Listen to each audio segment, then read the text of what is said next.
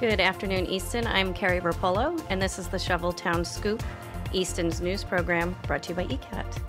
So today is Wednesday the 16th, 2015. We have some town hall meetings coming up today. The budget subcommittee meeting is taking place right now at the town hall. They started at 1 o'clock and they are discussing the topic of the override. Tonight, the library board of directors will be meeting, and tomorrow on the 17th, the council on aging is meeting. Last week, the Finance Committee met on the 9th, where they discussed and voted on using the $20,000 gift from Stonehill College to fund the downtown parking study. Although their vote was initiated by a motion from Patrick Goodman, regardless of the outcome, the money is appropriated by the Board of Selectmen ultimately. When the Finance Committee took the vote, one member was in favor of using the funds, 4 were opposed, and 3 maintained abstention, where they just needed more information. Then on the 10th, the school committee met and discussed the upcoming school year with a successful opening across the schools. Also discussed was classroom size for the 2015-2016 school year, where the kindergarten class size has decreased over last year. Meanwhile, the average for 5th grade is 24.8 children in the classroom. This raises concern for the teachers that are teaching to a larger class size. Another point of concern is why we lost 41 students from the 8th grade to the 9th grade enrollment. Parents have opted for private schools or have simply just moved out of town. So rather than sending their children to Oliver Ames, this is a concern for Dr. Keogh. He's calling it the legacy factor, where parents are sending their children to private school for their favorite alma mater, and he hopes that he can have a discussion with those residents to understand their reasoning. Also from the school committee meeting, Dr. Keogh presented his trip to Davos, Switzerland from his June trip, where he was invited to participate in and observe a global student leadership summit. To find out when the next school committee meeting is, you can go to the school's website at easton.k12.ma.us and click on School Committee. There will be a calendar located there. And then looking ahead for Monday the 21st is the Board of Selectmen meeting and Planning and Zoning Board. Their agendas are to be determined. As always, you can catch most meetings broadcast by Easton Community Access Television. Our website is eastoncat.org. And just a reminder that the special town meeting date is scheduled for November 16th, 2015.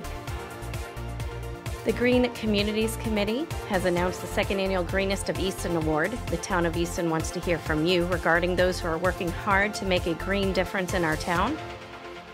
Please send in your nominations for those with the best sustainability practices. It can be a business, resident, school administrator, teacher, student, or student group. Once the nominations are received, the Green Communities Committee will act as the selection committee, guiding the final decision of the Board of Selectmen. Winners will receive recognition at a Board of Selectmen meeting with a certificate and a commemorative plaque at Town Hall. Nominations are due by Wednesday, September 30th, 2015 at 4:30 p.m. at the town offices. All right, so next up is our school report. Southeastern Regional Technical Institute would like to remind the public that they are hosting an open house Wednesday, September 16th, that is today, from 10 a.m. to 6 p.m. They are located at 250 Foundry Street, right here in Easton.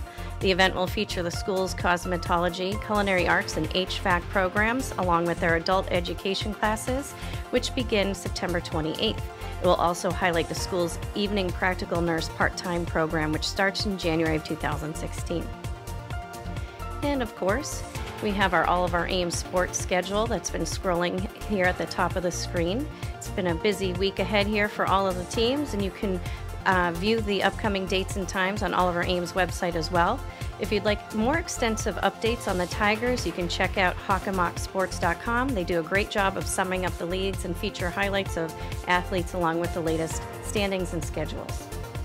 And then how would you like to get involved in the community? Well, the Easton Food Pantry is looking for donations, and you can get involved by helping others and head over to Borderland State Park on September 19th and the 20th for a food drive. If you can't make that weekend, you can stop by the Autumn Fest at Holy Trinity Lutheran Church on the 26th. The church is located in North Easton on Lincoln Street. The food pantry is located at the town hall and accepts all non-perishable items. They can be reached at 508-230-0670. All right, so we've got some information from the police department. Let's see, on September 26th, From 10 a.m. to 2 p.m. is the 10th National Prescription Drug Take-Back Program. The Easton Police Department is located at 100 Lothrop Street, and they will be collecting and safely discarding prescription drugs from the public. Studies show that many abused prescription drugs are obtained from family and friends, including from the home medicine cabinet. In addition, many Americans do not know how to properly dispose of their unused medicine. They often flush them down the toilet or throw them away, which is a potential safety and health hazard.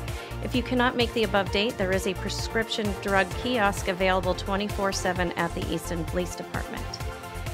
Also, there are 2 promotions from the Easton Police Department.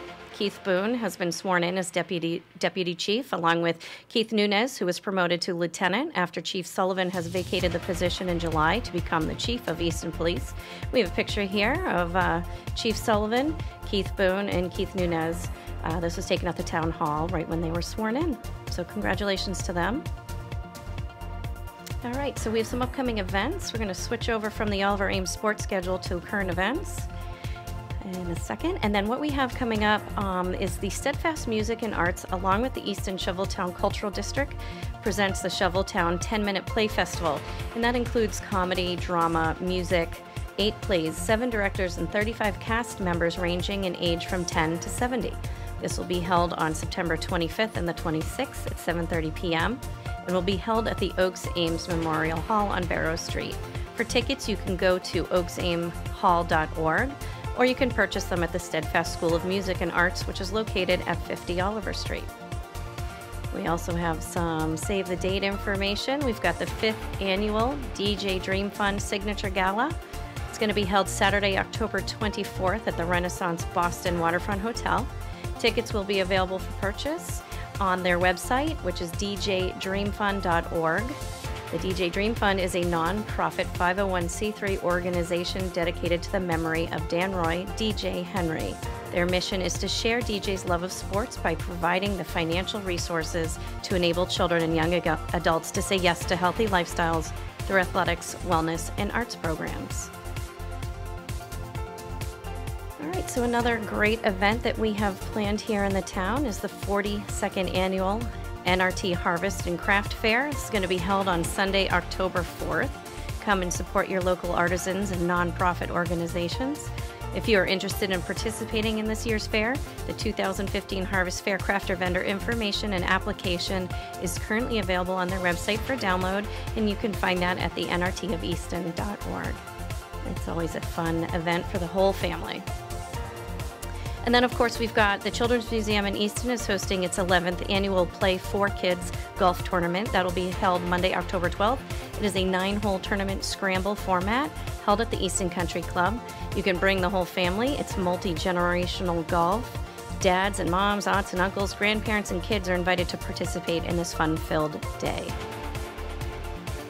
All right, and then we have the Chamber of Commerce here in Easton is hosting a business breakfast from 7:30 in the morning till 9 a.m. at the Queesit on the Pond.